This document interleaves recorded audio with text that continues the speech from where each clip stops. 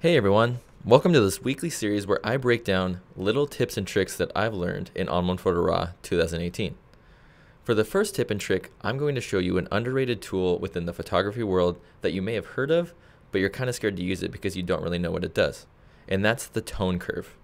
The tone curve is one of my favorite editing tools because it gives you complete control of your highlights, your shadows, and your midtones.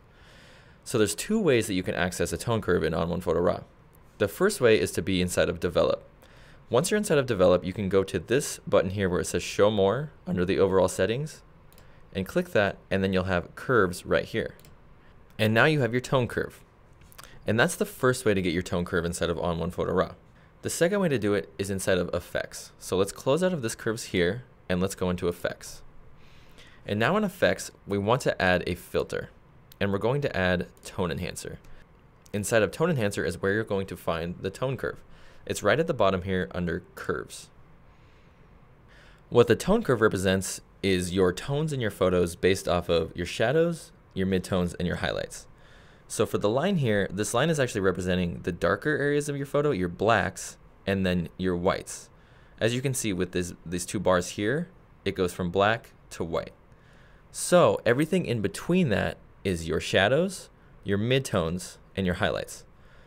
So basically there's only three things to remember when using the tone curve.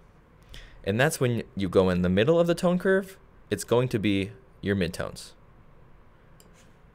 If you go right here in this quadrant right here, then this is going to be your highlights.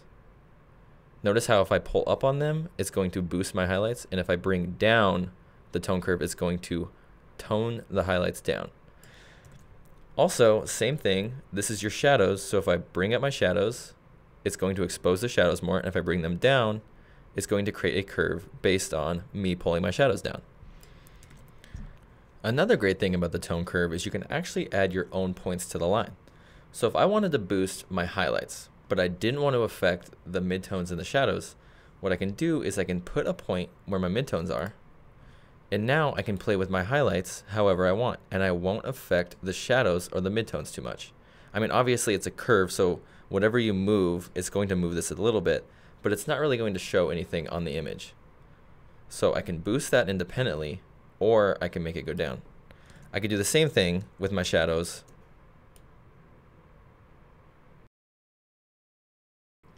And if I wanted to do it to my midtones, I could simply put a point where my highlights are and my shadows, and now I can click my midtone point, and now I can move that independently from my highlights and shadows. The best way to learn the tone curve is probably just to play around with it. You'll start to develop how the controls work on your photo more, and then you can start really playing around to get more style. The tone curve is also a great tool to use when you're messing with color. So if I went to the tone curve for my red, and in this tone curve, instead of dealing with the overall tonality of my photo, it's going to deal with that specific color within the midtones, shadows, and highlights of my photo. So it's going to deal with all of the reds. So if I wanted to turn down, say, the reds for my shadows, I could do the same thing we did before in the other tone curve, where I put a point in the middle, and now I can decrease all of the reds from my shadows, or I can increase them. I could do the same thing with the highlights. And also, I could do the same thing with the green or the blue. So now what I want to do is I want to show you how I would edit this photo using the tone curve.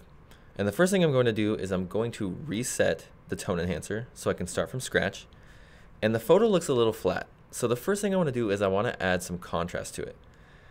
And the first thing I'm going to do is I'm going to make it a little bit flatter by bringing up the blacks, but you'll see in a second why I'm doing it.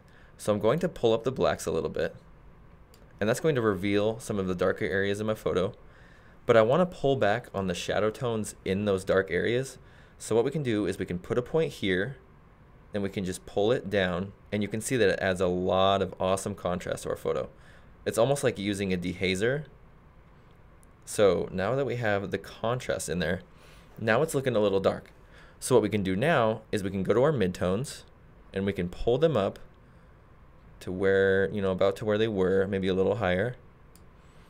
And that looks pretty good so far. Now let's just pull down our highlights just a little bit, just so it's not crunchy and then maybe play with this.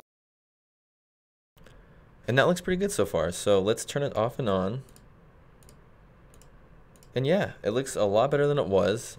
Maybe we could just turn down the midtones a tad, just so it's not so dramatic looking. Yeah, that looks great like that. As you can see, the tone curve is an awesome tool when it comes to dealing with the shadows, midtones, and highlights of your photo. It's also a great tool when you're dealing with certain colors within those tonal ranges. Thanks for watching my first tip and trick video. I'm Dylan with ON1, and stay tuned for more.